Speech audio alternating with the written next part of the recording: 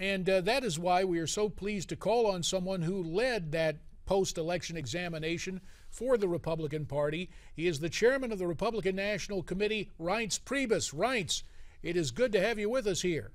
Hey, thank you, Congressman. Happy to be on the show. Well, Mr. Chairman, the Democrats have reportedly invested about $60 million in voter turnout efforts, but Democrat voters usually don't turn out in droves for the midterms.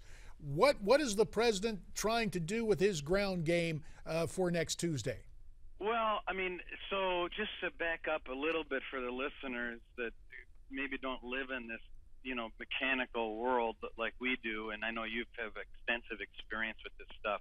And the first thing that needs to happen, and what I've talked about, is having a national party that has its act together when it comes to data on voters and a digital operation, and then a year-round ground operation. So what he's talking about is real, in that the first step is identifying what voters in a particular state do you want to vote early. So if you're running for Senate in Iowa, you spend a whole lot of time figuring out all the data on every voter, what they buy and don't buy, what magazines they subscribe to, how much money do they make, how many kids do they have, what's their voter history, are they high propensity voters or are they once in a while voters? You put all that together, and then you create this universe of targets.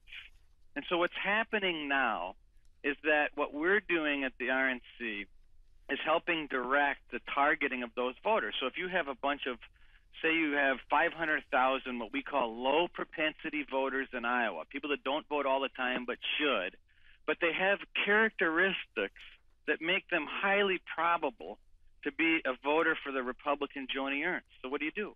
You send them an absentee ballot request form. Then you send into Iowa and around Iowa people and volunteers that are working in Iowa to help turn out those ballots. So I know I'm talking too long, but I just want to give you a little flavor. That's what's going on, and that's the way that close elections are won and lost.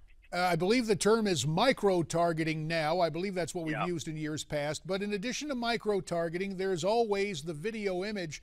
Reince, your organization just released a new video. We'll take a look, and then I want to get your reaction to what you guys have put out here.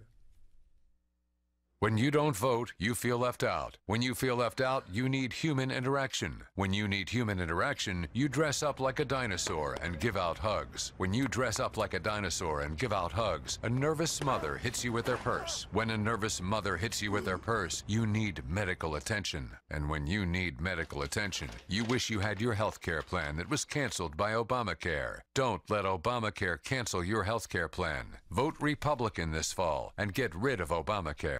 So a little spoof on the old DirecTV ad campaign. Humor. Reince, we got about 30 seconds. Is it going to work? Is the GOP going to laugh its way to big gains on Tuesday?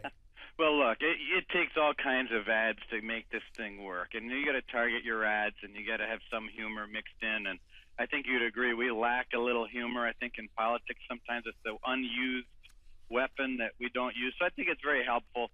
We had a pretty hard-hitting ad last week on Guantanamo and ISIS and Ebola and the president, and so you got to mix it up, JD. Understood. And a light touch can sometimes be effective. Heck, look at the president joking about voter fraud in Chicago earlier this week. There's truth in that humor. Reince Priebus, our time is up, sir. We'll have to leave it there. Thank you so much, and America's Forum will continue after this timeout.